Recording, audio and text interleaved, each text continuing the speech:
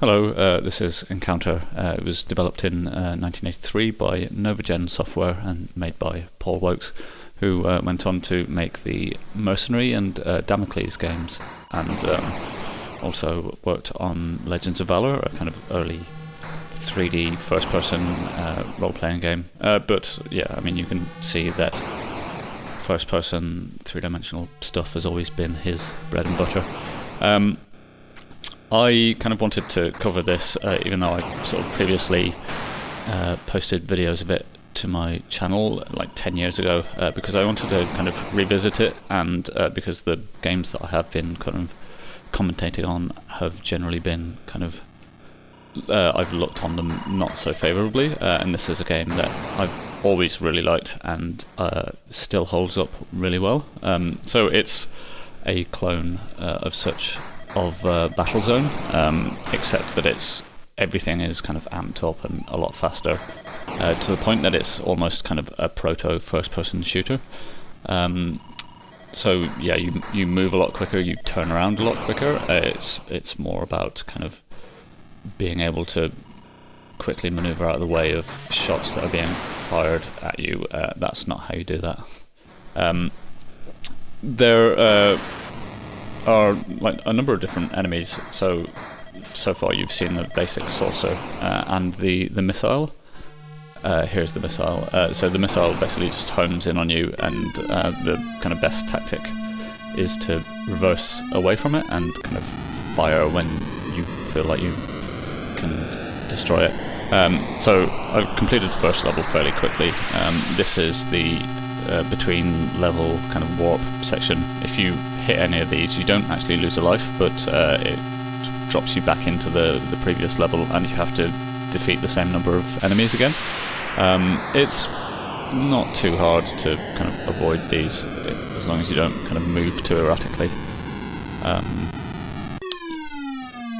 You also, like, the warp window sort of only stays open for a small amount of time, so if you don't kind of make it through before it closes, you have to defeat all of the enemies in a level.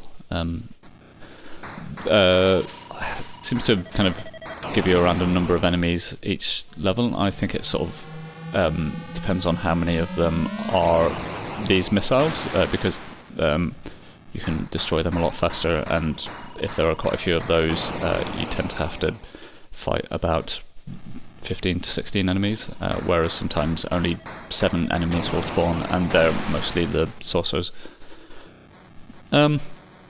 Tactics for kind of defeating the saucers, the saucers quickly, generally involves kind of hopefully being in the right place when they spawn, so that you can shoot them like just as they come out of the. It doesn't always work, but it's always a good tactic to try. But yeah, some of them kind of are easy enough to defeat. They don't move too erratically. They have different firing patterns as well. That one's one of the harder ones to beat. There is one that kind of just fires off a huge stream of bullets. Yeah, not getting lucky with them in this level. Some of them will like fire out a big wide burst as well, and then some of them are just kind of will fire one shot rarely. Oh jeez. See, that's the tactic for that.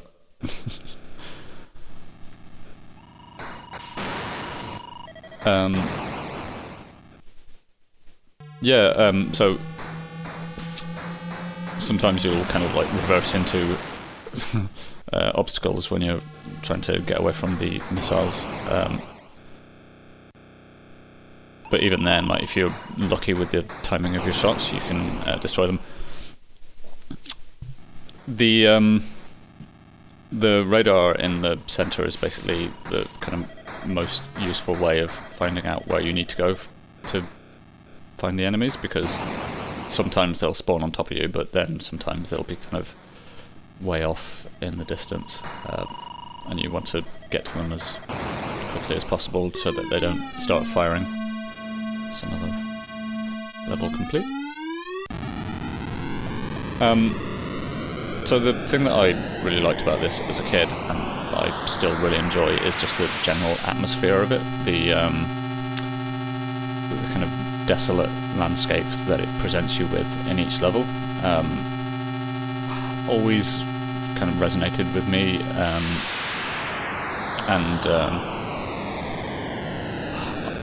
I always really liked the mountains in the background as well. I had to start talking about this when they weren't any visible, but yeah, they're very basic, but I always felt like you could kind of almost reach them when I was a kid. This and games like Pole Position were kind of really nice for presenting you with a background that you felt like you had the ability to reach if you just kind of kept going fast enough. So this level adds new enemies. They're kind of like mines. I'm sure one of them will explode before long. But yeah, the idea is to shoot them before they blow up.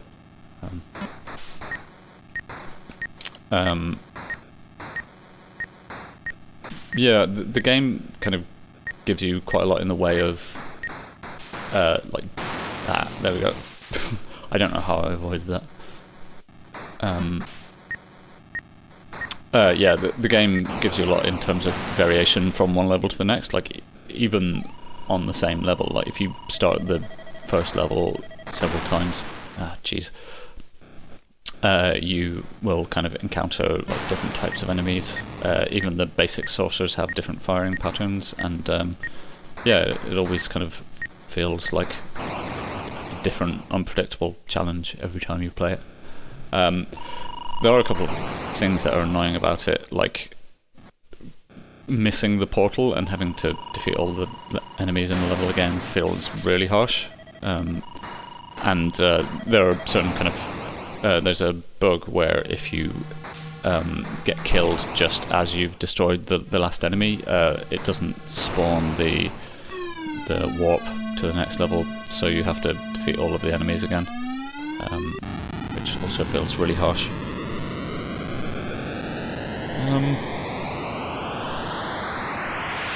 Yeah, I don't know that I have that much else to say about it.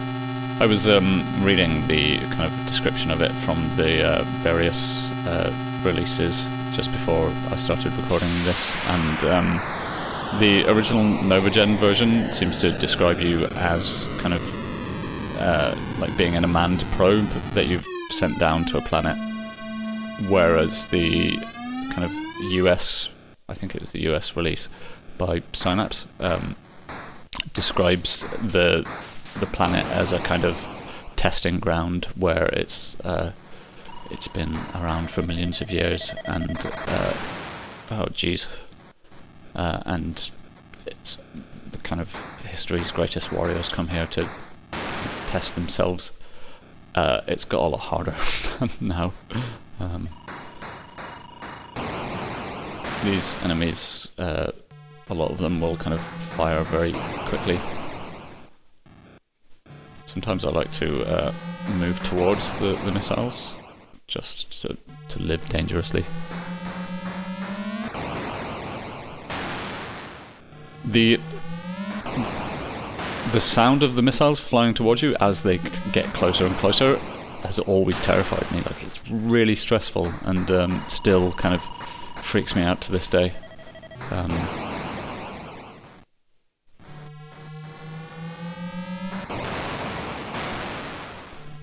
I'm just sort of enjoying it now.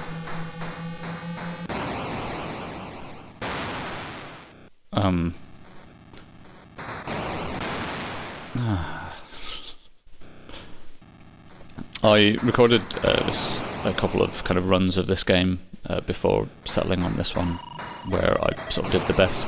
And in all of them, like when I finally died, it felt like I'd kind of been playing for 10 to 15 minutes, and like the first time it was only 6 minutes that I'd been playing for.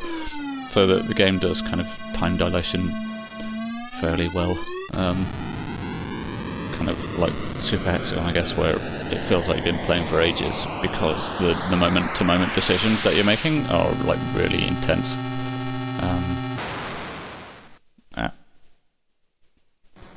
Yeah, so I am just going to kind of get killed purposely. So yeah, thanks for watching. That's Encounter. Still one of my kind of favourite Atari 800 XL games. Definitely ahead of its time and still really enjoyable to this day.